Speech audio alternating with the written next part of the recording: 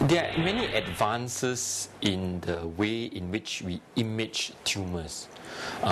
Simply, we start off with things like chest x-ray, plain x-rays. Then later we talk about things like ultrasound, using sound waves to image the abnormality.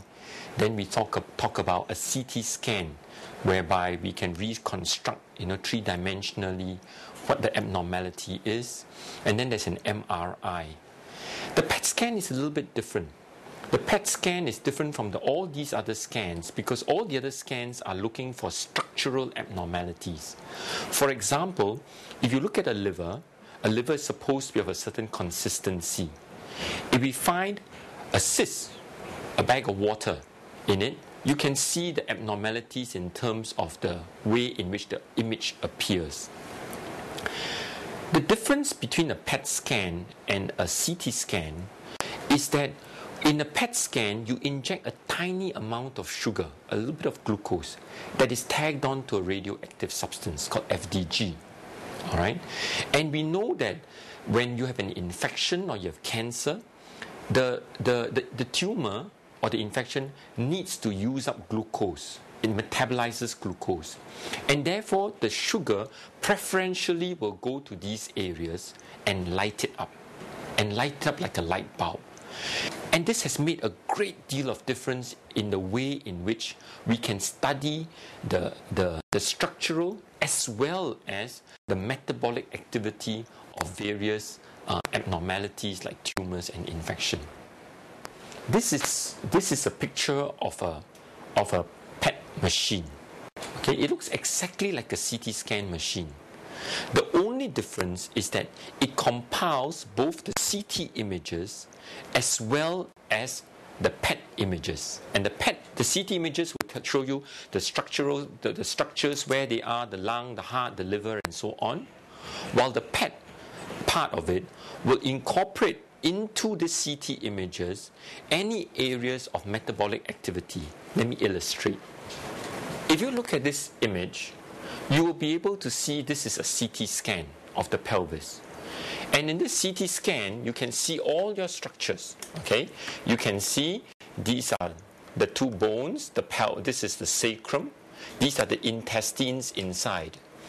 You can look at this CT scan, and there's no way in which you can tell what the abnormality is.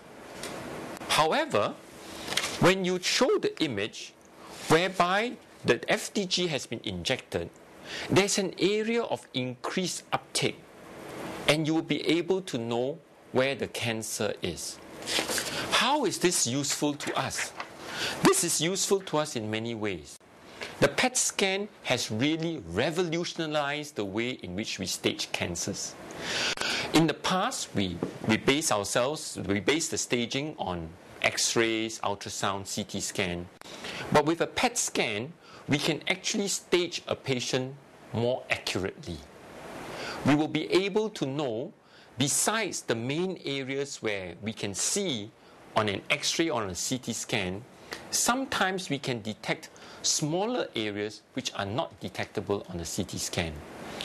So a patient who has a lung cancer, for example, if you do a CT scan, you may say, look, this patient has a stage 2 lung cancer, and you may say this patient will need to consider surgery for intervention.